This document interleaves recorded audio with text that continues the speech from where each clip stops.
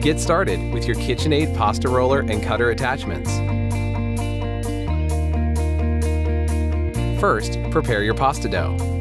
The recipe in your use and care guide is a great starting point.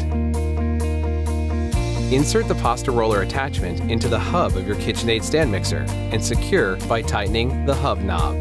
Start with your pasta roller on the widest setting to begin kneading your dough. Cut your pasta dough into sections that will fit into the pasta roller, usually about 4 sections per recipe. Turn your stand mixer to speed 2 and flatten one section of dough with your hands.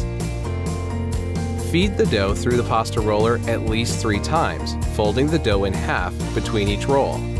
Dust the pasta dough with flour throughout the rolling and cutting process to prevent sticking. Repeat the rolling process until the dough is smooth and pliable. Gradually increase the setting of your pasta roller until you reach your desired thickness. See the rolling and cutting video for recommended thickness settings for each type of pasta. When your pasta sheets are ready, remove the pasta roller and secure the pasta cutter of your choice into the stand mixer hub.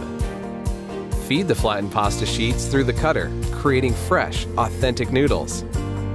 Your pasta can be cooked immediately or dried using the KitchenAid pasta drying rack.